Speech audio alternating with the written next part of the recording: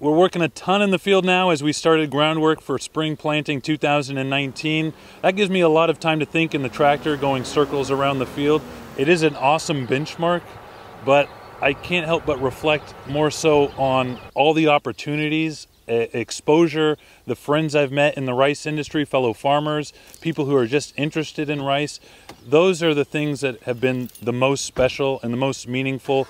Episode 100, yes, is an awesome benchmark. I look forward to the next 100 and all the opportunities that that's going to bring.